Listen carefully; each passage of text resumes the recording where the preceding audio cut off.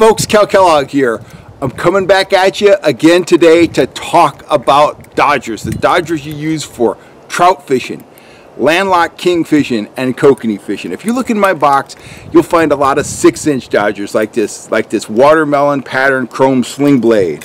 You'll also find herring dodgers like this. I think this is either a silver horde or a Dick Knight. Doesn't have a name on it. That's your standard about a 4-inch herring dodger. That's what a lot of guys consider a kokanee dodger. And of course you have my rainbow trout type sling blades, chrome UV. So anyhow, but here's a dodger that you may or may not have in your box.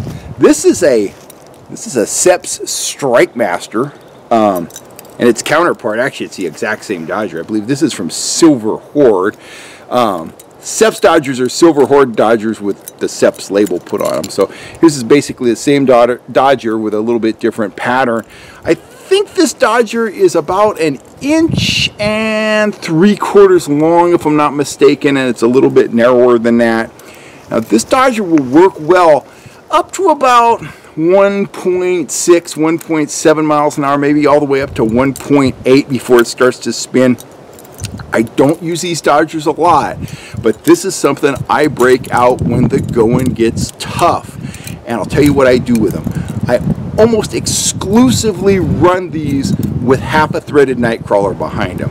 When the going gets tough, I like to bust out my Seps Strike Master or a Silver Horde version of same.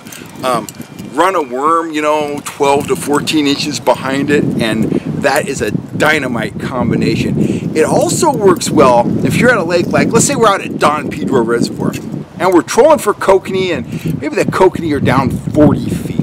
We're using our traditional kokanee gear.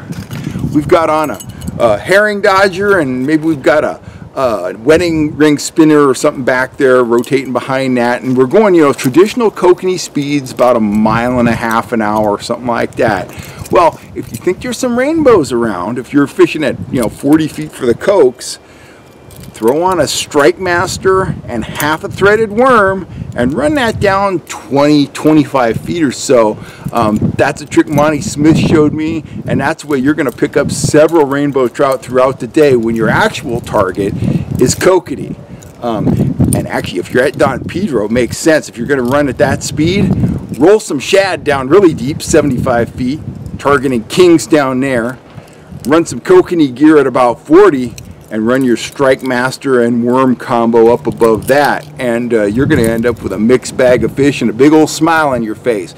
So anyhow, these Strike Master size dodgers definitely should have a place in your tackle arsenal. You're not going to use them every day or every trip, but when the going gets tough, they can save the day for you. It's Cal Kellogg signing off. Hit that subscribe button down there, and we'll talk more fish and tackle later on. Thank you.